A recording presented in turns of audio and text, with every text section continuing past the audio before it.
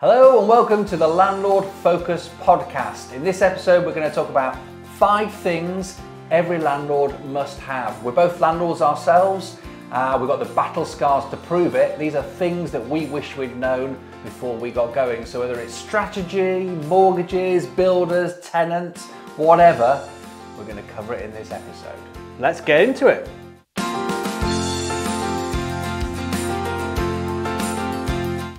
So, 5 things every landlord must have. But have for what?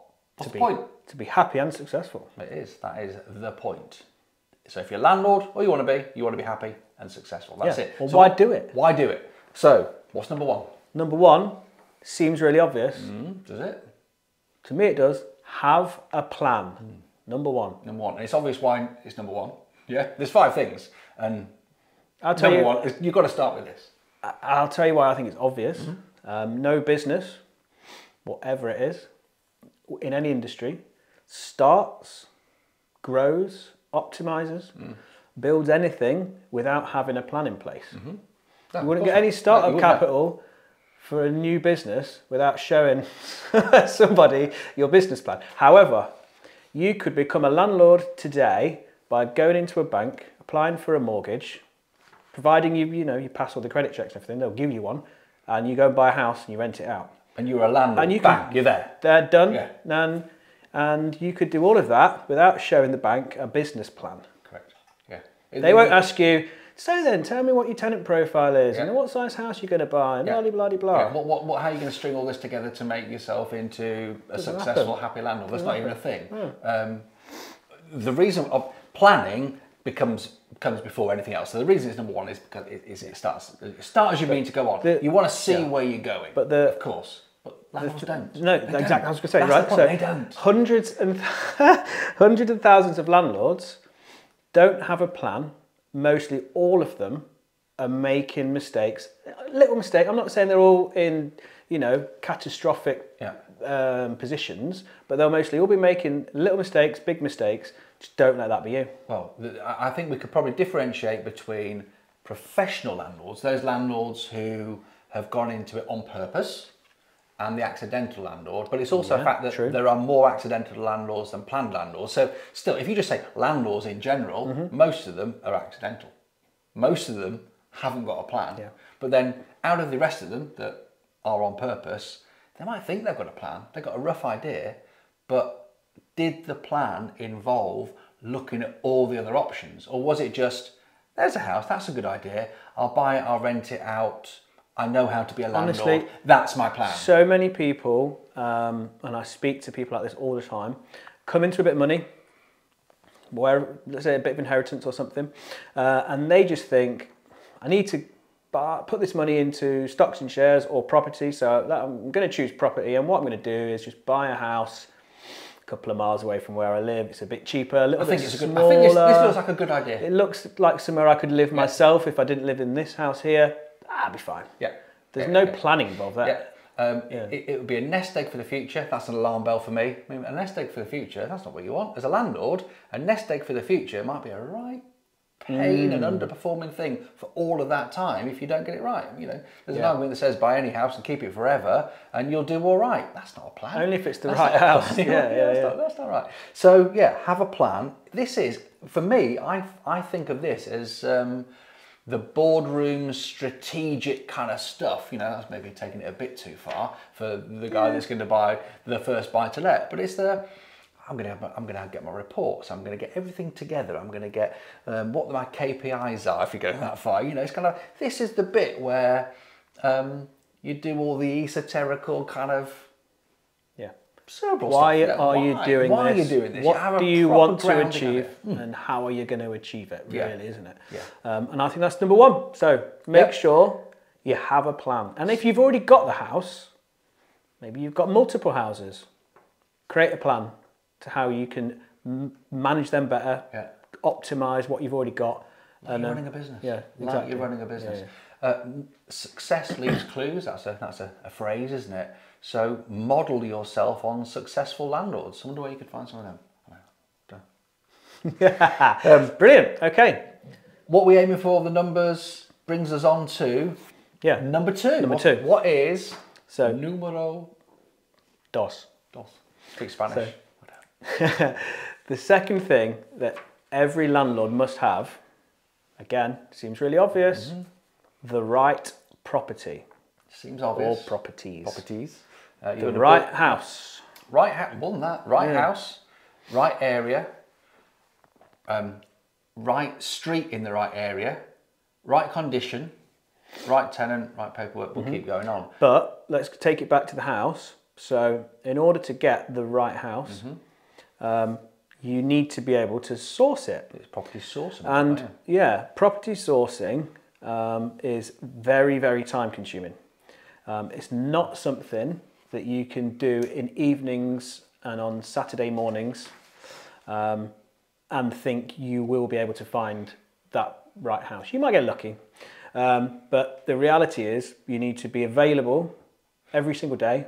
You need to have fantastic relationships with all the estate agents in your chosen area. You need to have been networking so that off the market deals come to you, and that in itself is a full-time job. Yeah, I'd say the harder you work, the better deals you'll get. If you want to do it on evenings and weekends, of course you can walk into any estate agent and buy anything off the shelf and pay the asking price. That's not sourcing. But that's not the aim of the game. That's buying a house. That's buying a house. Yeah. You will become a landlord at the end of it, but the 5 things that landlords need to have, this isn't it. Yeah. The right property. You're probably not going to get the right property. You make money when you buy. You can have exactly the same property in front of you, and at £100,000 it's a deal. At 150 it's not. Let's say. You need the local knowledge that you probably won't have if you're buying out of your area. The reason I know that is because I run a team of property sourcers. I've got a team of guys in 6 different locations. They are all from their specific area. We cover the whole of the Midlands and the north of England. My team in Stoke-on-Trent, for example, are based there. They know everything about every house they'd ever sourced. They'd know why it's good, why it's bad, why we'll stay away from that one. Same in Yorkshire, the same in the northeast, the same in the northwest. And those guys are at it full time, all day, every day. And I have all the conversations with them about, I'll take an order from a client, we'll have sat down, created a plan, and then they're saying to me, well, really, for that kind of a budget, we need to maybe move into a different part of town, increase the budget, what have you. They know the local knowledge. They know all the local knowledge. You need that to be able to do it. Your point about you've got to be available. It's a job that you've got to be available. I remember we've sourced over 1,200 properties. We've been doing this a while. I don't source properties anymore, but I used to. You've got me running a team of guys that do it. Yeah. But I used to drive around, meet estate agents. I used to do this. I bought. I know what you're going to say. 400 or 500. You're going to say when an estate agent rang you to say, I've got a house coming on the market. It's going to be online tomorrow. Do you want to view it? You need to be able to say, I'll be there this afternoon. I'll be there in a minute. I'll be there. Where are you? I've just left. You've still got the keys in your pocket. I'll see you in 10 minutes. Yeah, you've got to be like, that's where my best deals came from. So that day, that morning, and this is bringing others on maybe a little bit further down the list of the 5 points. Once I'd viewed it, I was offering on the doorstep. Yeah. I was on the doorstep going, oh yeah, you're right, mate. That was the right house, and it is. I'll pay you. I used to be paying 40 and 50,000 pounds, but this was a while ago because I'm getting on now. Right, so that was it. So that was number 2. The right property. The right property. Okay, moving us on. Number 3. Okay, so número 3. Yeah? Tres, okay. You speak Spanish as well. So number 3, you need to have property friends. Property friends. Some people call it a power team. Special friends. You need a team of people around you that can support you in all the different sort of things you can't do this by yourself. You can't do it by yourself.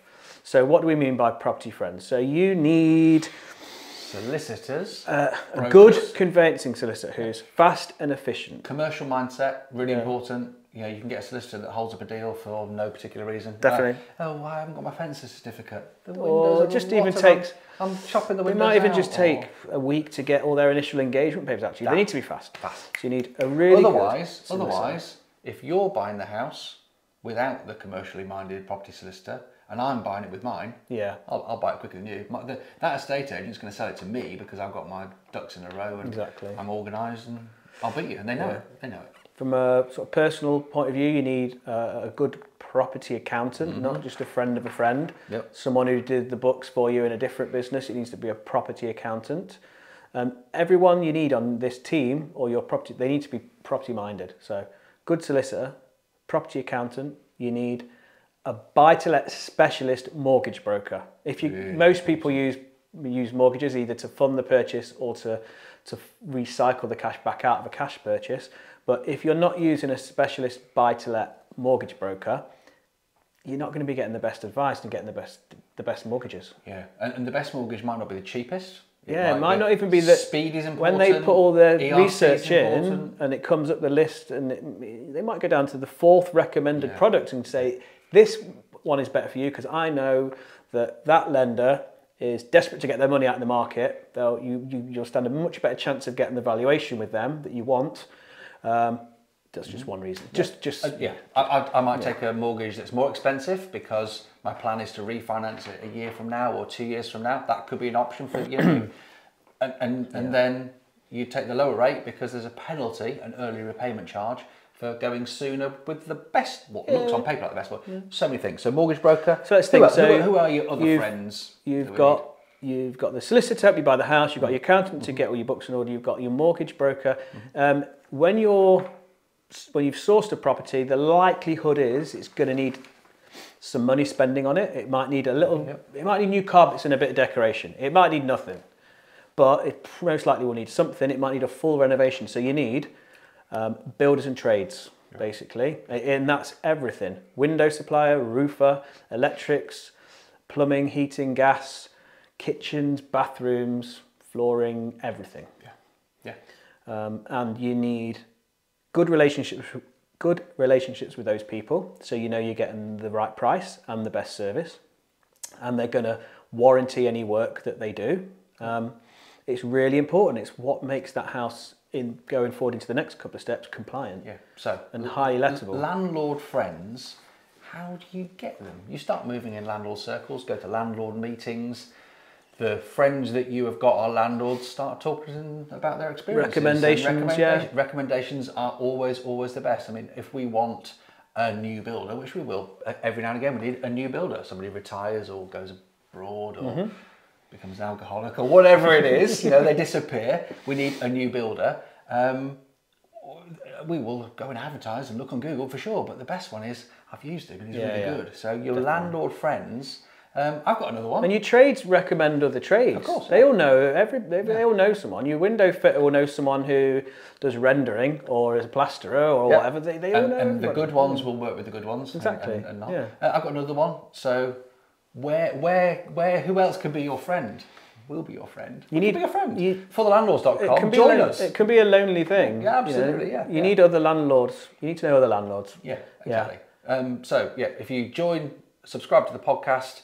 These kind of things keep coming out. This is a good source of knowledge. If you've got a specific question, it's really nice to be able to go ask. I still do it. I've got a couple of WhatsApp groups that other landlords are on, or even the partners. We've got sourcing partners. You'll find them in I send a message out, and loads of things come back. It's like, that's the answer. Yeah, brilliant. So if you've got a question, send it in to us. Could even become another podcast. Pop it in the comments. Episode. If you're enjoying this video, like, subscribe. It helps the channel. Oh, now you're getting all technical. I'm good at this. You are really good at this.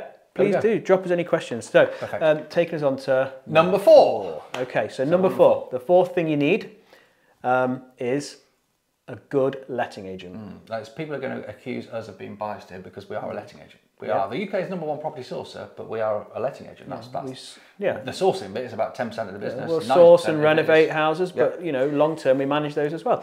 Now, I promise you, I'm not biased because even before I owned a letting agent, I'll tell you. I know exactly why we're not biased. We're based in the Midlands and the north of England. If you own property in the south of England, we can't manage it for you, but I'm telling you, if you're self-managing it, go and find a good agent because they'll do a better job. They're professionals. That's why. Definitely, you need a good letting agent. Let's expand on that. Why? You will make more money. So the DIY landlord loses money all the time, and they think they don't. They kid themselves. They're in denial. They say, I've got really good tenants. I've got a good relationship with them. I hear it all the time. Which is fine. Of course, that's nice to have. One of my tenants is always a bit behind, but they always pay up in the end. Yeah. And then you find out, well, they're not even paying market level rent anyway. Yeah. I mean, of course they pay up in the end. Yeah. 150 quid less than everybody else. I mean, where else would they go? I rent it to a friend. No, I haven't really got the right contracts. And so what a letting agency will do for you, and I've had a letting agency manage my properties from day one, and I wouldn't have it any other way because... yeah, that's true. No, to be fair, you had a letting agency manage houses before you owned a letting agency, so you've always done it. I've always done it this way, I took the decision. I was busy with a job, you probably are. I didn't have the skills. I thought I had some of the skills, but I knew I didn't have some of the skills. You know, I had some, didn't have some. Actually, there was a lot more skills that I just didn't know that I needed, and I didn't have them. So there's this, it's like the tip of the iceberg that you see when you first become a landlord. The stuff underneath it can be bloody scary. If you get it wrong, there's fines, there's prisons, there's all sorts of stuff. And actually, most landlords don't see that. Rent repayment orders, pretty much everything you get wrong can be a 30 grand fine or prison. I mean, right. You can be struck off being a landlord, all sorts. If you were a doctor, a teacher, all those kind of things, where your profession says if you get it wrong as a landlord, it can affect your career. So you know, let's not get it wrong. So I use a letting agency because of the that element. I also use a letting agent because of the time. You will get bugged by tenants 24/7. 300. Christmas Day, you're eating your lunch and they can call you and say my boiler's broken. They will. We get those phone calls as a letting agency. If we have to deal with them. Burst pipe in the middle of the night, we've got an out of office telephone number, out of hours, pardon me, telephone number that the tenant can call, and someone will be then emergency called out to stop that water going everywhere. If you don't have it as a landlord, you're either going to get the telephone call, you're going to ignore it, which is going to damage your property, or you're going to ignore it, which is going to cause you a problem because you, by law, have to take that phone call and rehouse them or do the fixes. Also, and this is the main point, you will make more money. Yeah. You will make more money. Voids will be shorter. Yeah. Maintenance bills will be less because they'll use your... You'll have quick and efficient maintenance. Yeah. You'll have less voids. You'll have the market rents. You'll be getting the rent you should be getting. That's a big one. Well, how many landlords do you know? All of them. DIY landlords that don't charge. Every single landlord. They think they are. Yeah, they all think they often think they are. I mean, all right, there's going to be exceptions where some people are, but a self-managing landlord that's getting everything right is doing it probably full-time as a self-managing landlord, and that's why it's good. Most self-managing landlords have got a job, and then this is a side thing, so that's why they're getting it wrong. Yep. So yeah, you need a letting agent to make sure that you've never got any arrears, you've never got any bad debts, your maintenance is done on time, the right cost, the right quality, and most importantly, the house is compliant. Compliance is the biggest thing. If you need a landlord license, you won't get one if your house isn't compliant, and then you can't rent the thing out anyway. You can't rent the thing out, you might not be able to get a mortgage, all these things. Well, you definitely can't have a mortgage provider has to see the license. Yeah. As a landlord, all of that can be very overwhelming. The temptation is to either be overwhelmed or ignore it. Ignoring it causes you a whole load of hassle because it just unwinds at some point. You get found out, it costs money, you can't finance, you can't keep your tenant out, there's all sorts of... Work at a higher level and your dreams will come true. Your plan that you had at the top was, I want this, this and this. Don't let other stuff get in the way of it. Have it run properly. And you know, seriously, every landlord we have ever met, DIY, 99% of them do not have it at market rent. So by the time you've got market rent, less voids, hell, you're there. You've paid for them. Exactly. You need market rent for when you come round to refinance your mortgage. True. If you're not at market rent, you won't get the mortgage product you want. So number 4, you need a letting agent. Yep. Number 5. We're ready to move on? Yeah. You sure we're ready to move on? I think so, yeah. Okay, number 5. If you've got any questions that you might want us to answer, pop them in stick with the comments bit. Email in. There's all the links and everything. You know where to find us. Yeah. We're called forthelandlords.com. It's pretty easy to find us. Exactly. That was a clever name, eh? Right, number 5. Number 5. You need to have a happy life.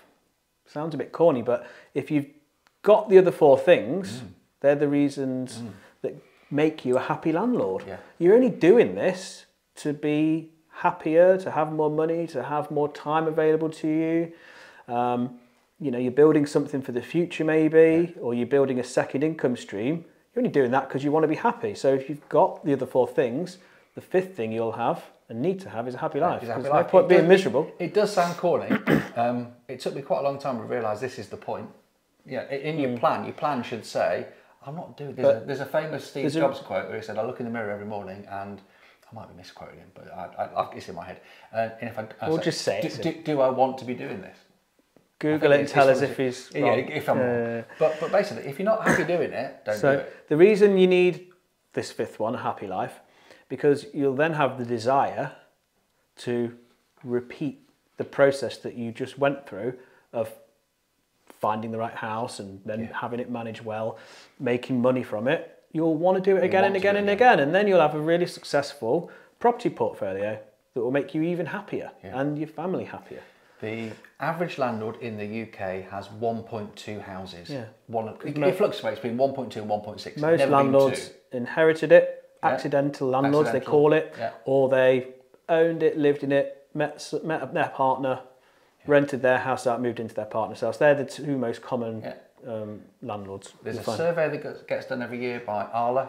It's called the Pearl Survey, and it says, all landlords, do you want to grow next year? And they all say yes. And then the next year it rolls around and says, have you grown? They say, oh, I didn't actually make it. The reason is stuff gets in the way. There's some grit in their shoe. There's some, it's getting in the way, and they're not taking the next step because this is the thing that's holding people back.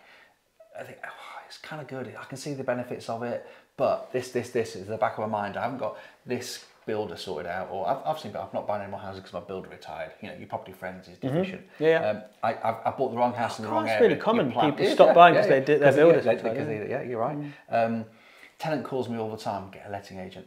Get all those 1, 2, 3, 4 sorted, so that if I go, I'm pretty happy with this, I'll go again. It's the key to unlocking it all. And let's face it, 1 or 2 houses better than none. 10's better. 10's better. Buy more, and you can. Everybody can. If you've done it once before, take the learnings. It won't be perfect to start off with. Take the learnings. Listen again to those points 1, 2, 3, 4. We've bought quite a few houses. They are genuinely the things I wish I'd known. It's like, focus on those things. Adam will help you focus on those things if you want as a business. That's one of the things we do. We'll sort each one of those 5 points out for you. Happiness and success. Have that happy life and celebrate. Celebrate when you achieve. Oh yeah. And I think they're the 5 things that every landlord needs to have. I think they are. There we go. So if you found any value in that at all today, please hit the like button. Yeah, and please subscribe because it helps us grow the channel and it helps us build this community of happy landlords. Stay in touch.